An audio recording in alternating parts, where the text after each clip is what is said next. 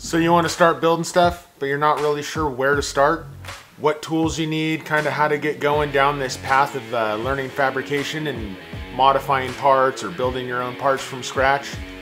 Well, we're here to help you out. Today we're going to do a list of 15 tools and 5 bonus tools that, as you've kind of developed some skills, they'll massively increase what you're able to do. So you've probably seen some other 10, 15, 20 tool videos, kind of getting an eyeball and figuring out maybe what he recommends and I recommend and finding the common denominators. We're going to go about it a little bit differently. We are going to build a winch plate and discuss the tools while we build it. So we're going to build a winch cradle for my friend, just like the one that's on my Blazer Merle. There's a full build series for this whole truck on my channel. So we'll be cutting and adding pieces in, all that stuff. We'll get to it. If you haven't seen my bumper video, go check it out. So the very first thing you need when you're going to work around stuff like this is your personal protection equipment. Glasses, gloves, respirators, because there's going to be metal flying around or wood flying around, all kinds of stuff in the air, and you need to keep that out of your lungs and out of your eyes. You only have one set of lungs, you only have one set of eyes, or if you're like me, you only got one eye left. So don't be a fool, wrap your tools or your eyes with glasses. So first we got step one. We got our part.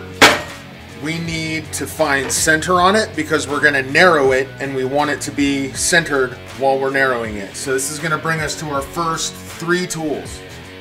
Number 1 is going to be your phone. We've all got them. You're going to use this for doing all your calculations, right? So you got the calculator on this. A lot of times when you're building things, you got to jump between like fractions and decimals. And you can just look that up on the internet, find like a decimal to fraction calculator or whatever, and that'll give you your numbers. So invaluable tool is your phone.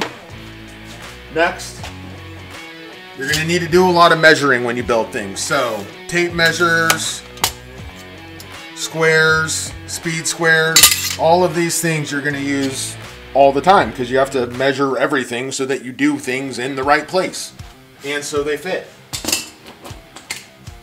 We're going to use a tape measure for this, and then the third thing is you need to mark those down somehow. So Sharpies, paint pens, soapstone when you're welding stuff, scribes when you need to be extra precise. We're going to use a Sharpie for this, and we'll get to it. So his frame's 27 3/4 of an inch wide, and this plate is 31 3/4 of an inch wide. So we need to find center on that, which you can use your calculator for if you don't do this in your head. The more you do it, the better you'll kind of get at doing that stuff in your head. Which will be 15 7/8 is the center on that one. So we're going to mark that around here at several spots. So 15 7/8. Now since his frame is 4 inches narrower than this, we can also take 2 inches from each side, and then we'll double check that from the center to make sure that all our marks are centered on this so you don't have a lopsided cross or a lopsided winch cradle. You can't really fit like a straight edge in here to make a nice straight line. So I'm not including this as one of the tools, although I guess it could be, is tape. So when you're going to use it to make a nice long straight line, get a little bit thicker tape. That way it doesn't bend as much when you're putting it down as your cutting guide. Alright, step 2. We need to cut these ends off to get this down to the width. So that brings in angle grinders. 4.5 inch angle grinders. This is one of the cornerstones that you're going to use forever, and they last forever. So you can use your cutoff wheels, you can put flap discs on here, you can put grinder wheels on here, you can put, they make like wire wheels type deals for it. These are incredibly versatile. So you're going to use these a lot. I've been doing this for a long time. I still use this thing almost every day.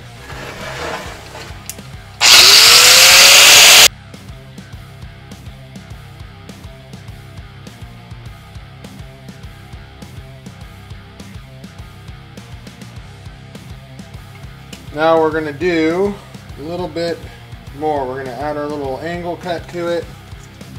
I think on mine I came forward, let's say about 5 inches.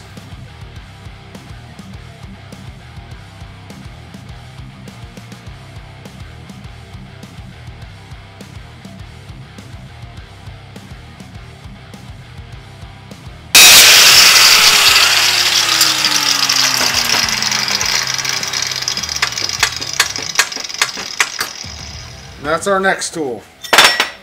Basic hand tools.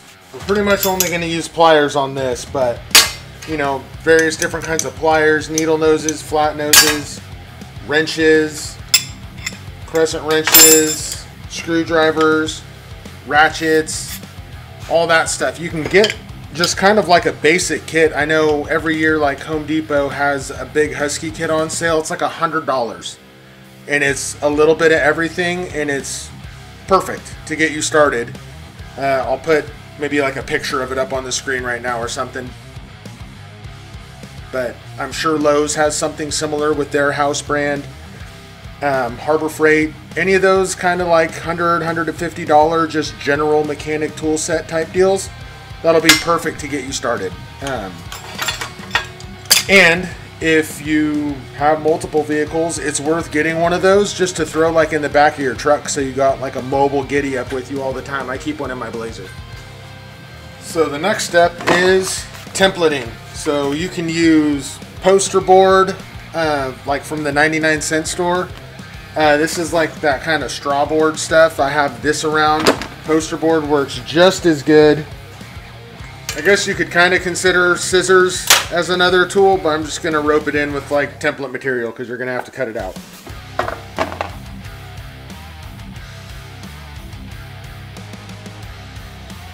And look at that. It's perfect.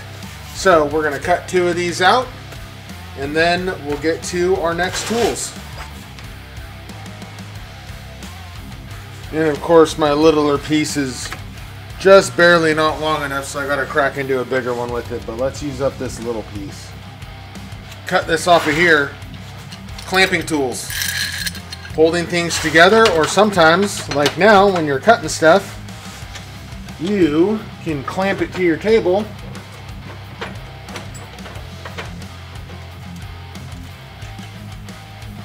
And now you can cut it without it wiggling and jiggling and falling all over the place. Also, with clamping things, that would include like various C-clamps, vice grips, just all kinds of different stuff to kind of lock things down and lock things together.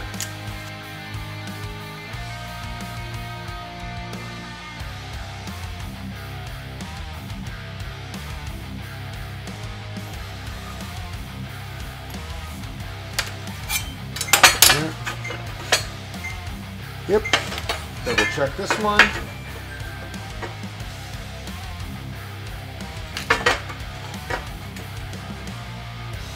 Perfect. So this is the first of the extra tools. The 5 that I was talking about is a shop press. I upgraded mine with an air over a hydraulic jack. I highly recommend that. It just makes your life easier so you're not pleasuring your jack all the time every time you want to use it. So highly recommend picking up a shop press. You can do all kinds of stuff with it. You can bend things, you can press bearings together, press crap apart. They're incredibly useful.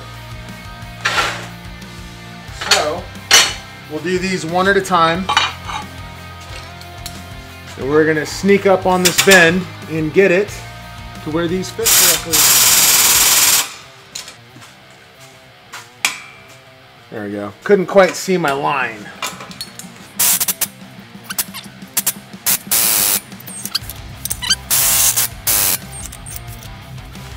Perfect. And so when you're bending stuff like this, as you've seen me do on my own videos before, if you're not paying attention, you can bend it backwards, which is not advised. Sometimes you can fix it and sometimes you can't.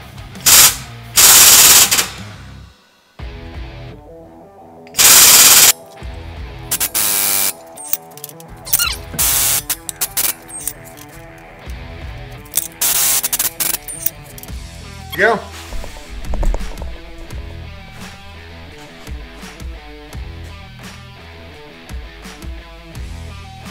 Time for the next tool. All right, so our next tool is die grinders. They're super universal. You can put scuff pads on them for surface prep and cleaning stuff up. This is what we're going to use on here to clean off that mill scale so that it's ready to weld. They've got extended reach ones, regular short ones. You can put the burr bits in them and all that. They also make these battery operated. So if you don't have a compressor, you can get the battery operated style and they work good too, but I have a big compressor, so I have a lot of air ones. First things first though, these are 1/4 inch plate. So quarter. So I am going to bevel both edges of this so that we get nice good penetration, and then we'll prep these surfaces with this tool, which is basically a spinny Scotch-Brite pad. They work great for taking this junk off, but not removing a lot of the base material. So let's get these ready to weld on here.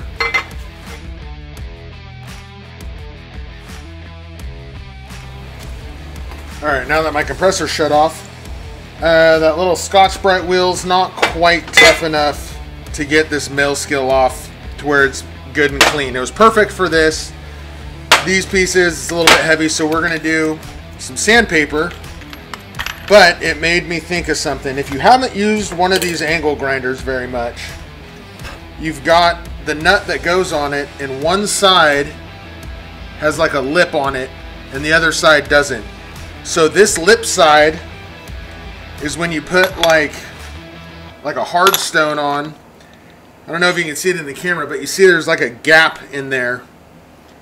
And this is meant to go in that gap and pinch it down so that this doesn't wobble. But if you put on like a cutoff disc or a flap wheel, it's pretty much flush.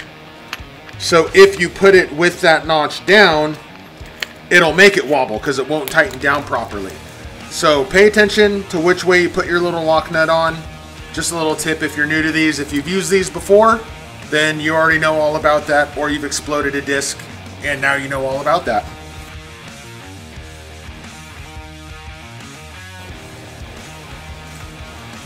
Alright, and then we're going to clean it,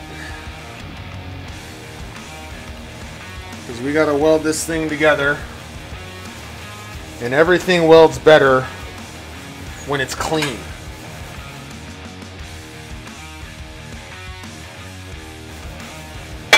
See, all that crap. Welders don't like chomping through that if they don't have to, especially TIG welders, and we're going to TIG weld this. Alright, that brings us to welders. I have 3. You don't need 3 welders. This guy is the first welder I ever got when I was 18, so I've had this thing for about 25 years. Runs on 110. I leave it set up for doing real thin steel sheet metal type stuff, so it's got thin like 023 wire on it. And then TIG welder, if you get into TIG welding, make sure you get one that does AC. That way you can do aluminum and anything like that. Even if you don't think you're going to do it, it's really not that much more money to get one that does AC. And then my big MIG welder for doing frames and heavy duty stuff that the little guy just won't chomp through. So I'm going to get this set up. I'm going to get under the hood and we're going to talk a little bit more about welding while I get this thing tacked up. So if you're wanting to learn how to weld and you don't really know where to start and you don't have any friends that weld, what I would suggest, honestly, is looking up your local community college, and they probably have welding classes. And it's a great place to start because you'll get exposure and you'll get to try out MIG welding, TIG welding, maybe gas welding, depending on your college and if they have it and if it's part of their intro class. But if you sign up for one of those intro classes, they're cheap. You've got a teacher and you have like unlimited practice materials. So you can kind of try them all out and see, number one, do you even like it? And number two, what processes do you like? What are you naturally good at? And it'll give you a lot more to go off of just to start, so that you'll have a better idea maybe of what you're going to look for in a welder. You know, is it something that you love and maybe you want to get a better welder right away? Or, you know, I don't know, just it gives you a good intro, because if you want to build cool stuff, you're gonna have to learn how to weld.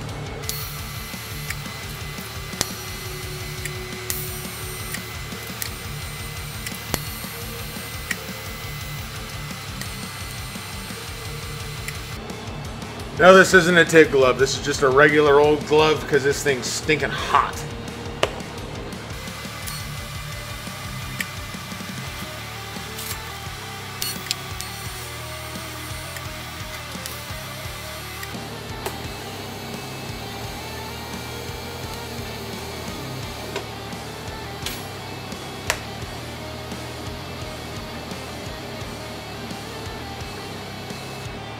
All right.